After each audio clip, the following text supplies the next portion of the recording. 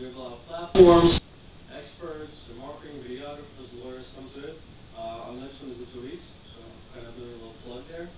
So it's a free event, so definitely stop by. All right, whoa. Okay. Actually, we don't need that.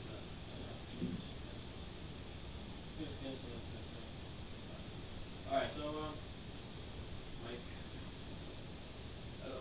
All right, so let's get started. CrowdSunite. All right, that's me. That's my email. So feel free to get in touch with me after the event.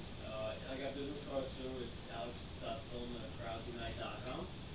If you have any questions, you don't need to take notes. Actually, I got this presentation online on Prezi, so I can send it to you as well. And it's pretty. It's all Prezi.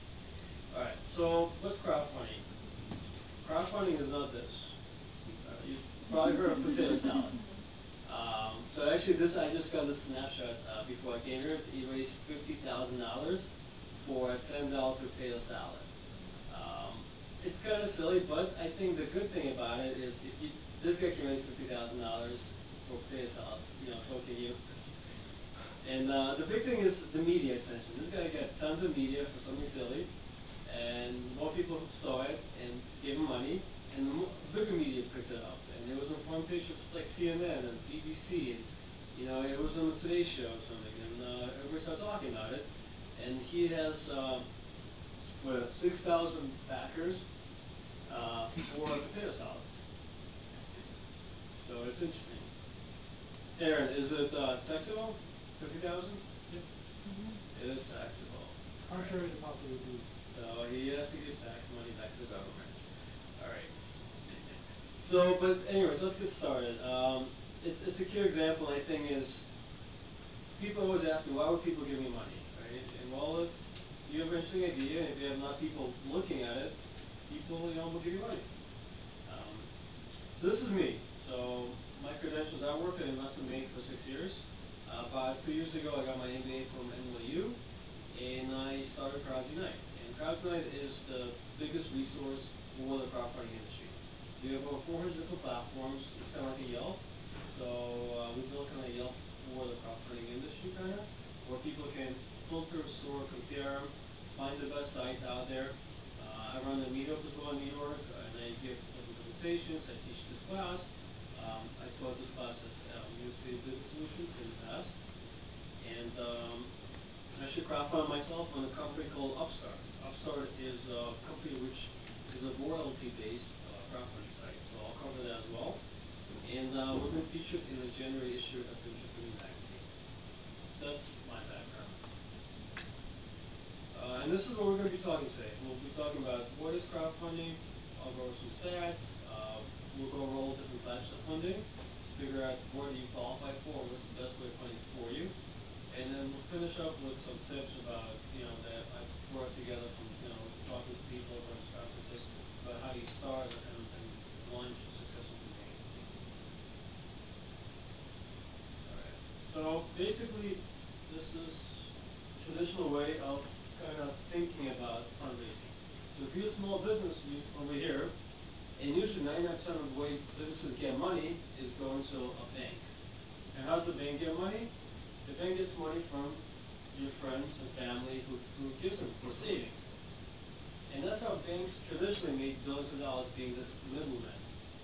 And middlemen basically, they give back to their investors, you can think of, 1% of interest, and they're charging small businesses 5-6%. And they're making that big spread, and they've been profitable. But this system kind of stopped working in the last couple of years. Since the recession, a lot of small businesses couldn't get loans at banks. Banks have a huge overhead, and it's not profitable for them to give $10,000 loans, $15,000 loans, and they keep going to higher and higher businesses who want a couple $100,000 loans because of huge overheads. And at the same time, so these small businesses can't get financing from banks. And these people are kind of getting tired of getting 1% interest back from the banks. So they want to give directly to the business.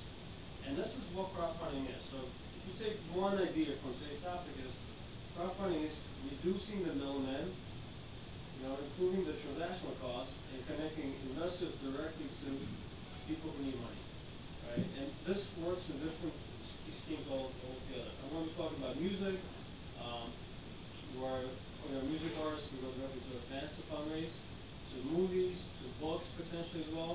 So the gentleman here,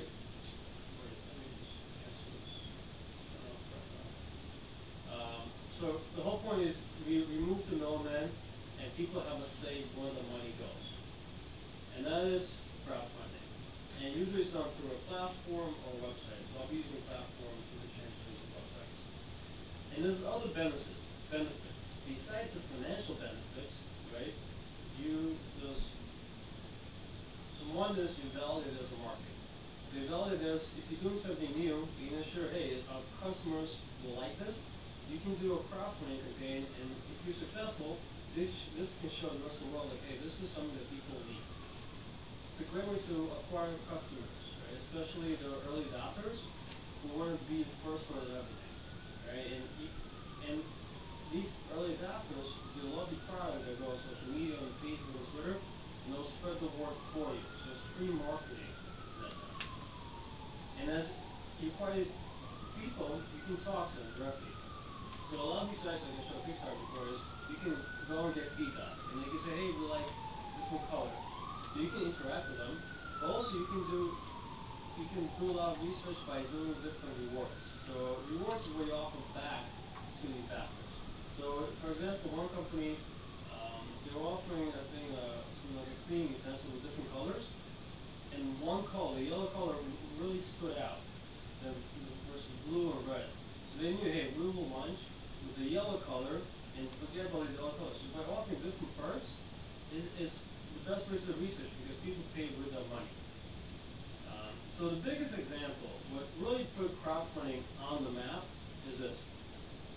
Who have you heard of Pebble West? By raising your hands. Oh wow, so you guys know, okay. Alright, so this is what really put crowdfunding on the map. Because after this campaign, pretty much everybody who didn't know about crowdfunding knew about crowdfunding. And this is what kind of got me started as well. It was about 2 years ago, and so far it's the biggest campaign on Kickstarter. For 2 years, no one has beat that yet. So this is it's a really good story because it's a bunch of guys in their early 20s, and they had this idea to build a smartwatch. And they went to a venture capitalist, and they got turned down. So they spent a couple of years building it, they couldn't get financing, and they realized, no, let's do a Kickstarter project. They put a Kickstarter project, and I think they charged it something like $200 for the watch. And they asked for a $100,000 goal to make it happen. And they got $10 million from, what, almost 69,000 people, right? After this, the VC came to them and said, hey, we want to put money into you. So it turned around. It really put, before this it was all small projects, and people realized, no, I can raise millions of dollars doing Kickstarter. And this is a product that didn't even exist. This is a product that pre-sold. This is their idea that they're selling. So they validated it as a market for smartwatches, and now everybody is doing it. Samsung's doing it, Apple's doing it, Google's doing it. They acquire customers. They acquired 69,000 customers, and this hit the biggest media outlets. So it was free marketing for them. This success in every single aspect. And they delivered the product. It was about a year or so, a little late. Usually, I think 75% of Kickstarter projects are late. But they delivered it, and people are happy. And now they're raising more money, and now it's a real big company. It's doing pretty well. Any questions? There's big questions. So effectively they also sold 68,929 watches? Well, there's different types of rewards, right? Okay. So those different types, I can look it up right now, but this one is, for $300 you get the watch. If you give $20 you get like a t-shirt or something. Okay. So they didn't really sell 69,000 watches. It was probably a little less, but you can see. Around there. You can go to Kickstarter right now. Type in Pebble Watch Kickstarter, you'll see it. You can take it to the profile, you can see the video how they did it, and how many rewards and how many people actually paid for each reward. Question? Yeah, I guess this reward should be on the subject matter, or it should be like anything, right? You just mentioned like T-shirt. I mean, they're selling watches. Right. I mean, the best way that what I think where it really stands out the reward-based crowdfunding is the pre-sale. I think that's the best example. Is the way Kickstarter got started is the guy basically had an idea for a movie. He's like, no, I want to make a movie, and it's going to cost me $10,000. But I'm not sure if people will want to see this movie, right? So basically, he said, hey, if you give me $10 now, it's a ticket for when I make a movie. And but actually, he didn't raise the $10,000, so he didn't make a movie. But it's a great way to basically you pre-selling.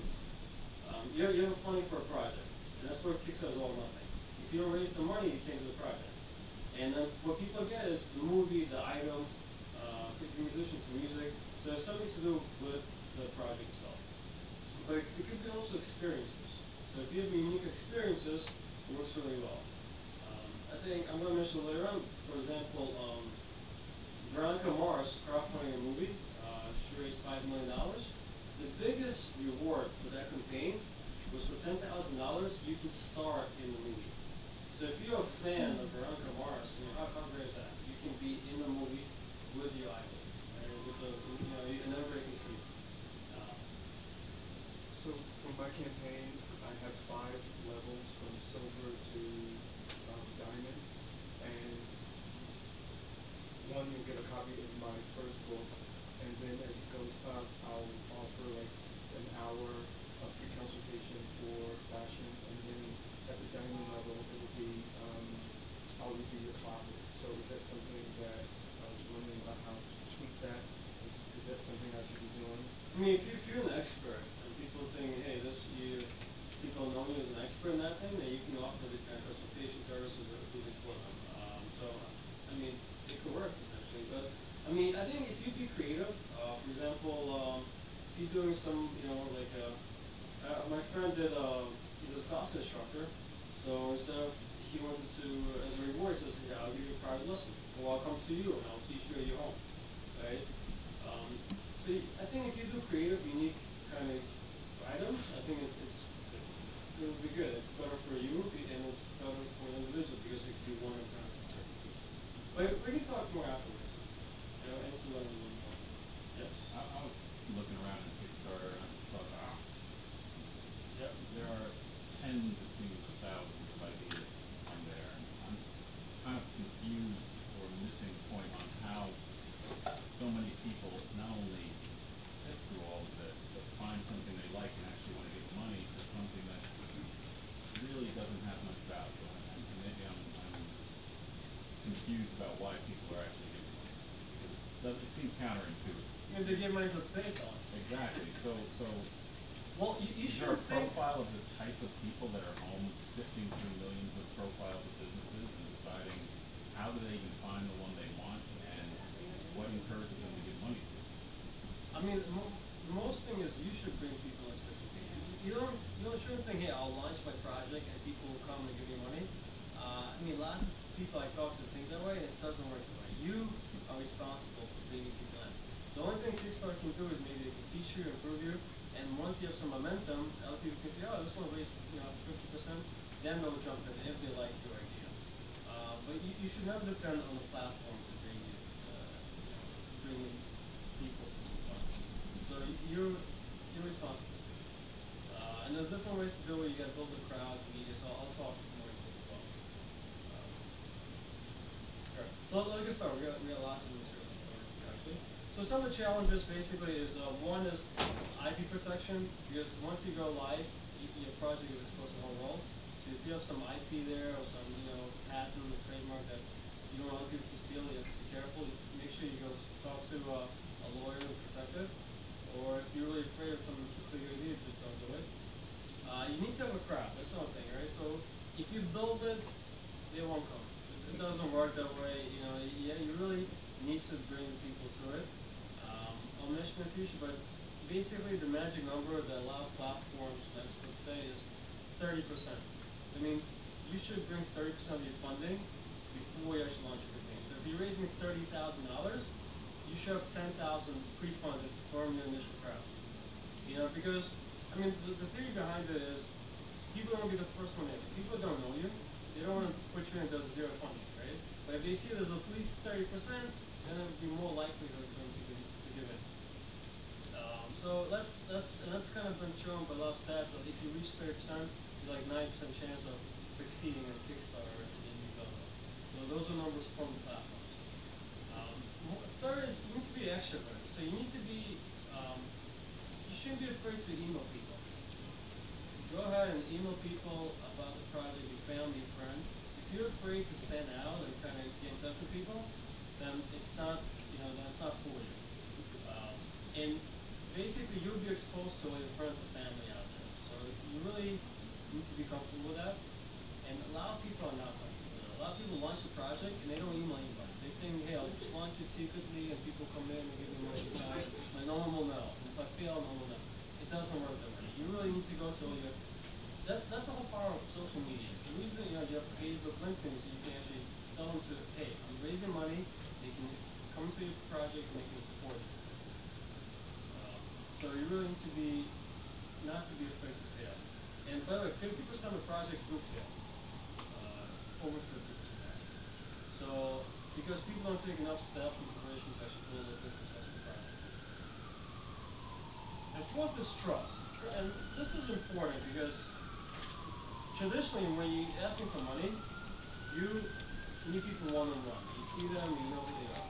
When you give money on Facebook, Kickstarter and on the internet, you have no idea who these people are, right? And if you're a business trying to raise money, you have to build this trust saying, hey, I'm an authentic person, I am an expert in what I do, and that's why, for example, for me, I did my credentials in the beginning. And you have to build trust, and you have to say, hey, I'm a real person, you connect your Facebook and, your other social media, it's a great way to do it. But you need to build trust with the people who give you money.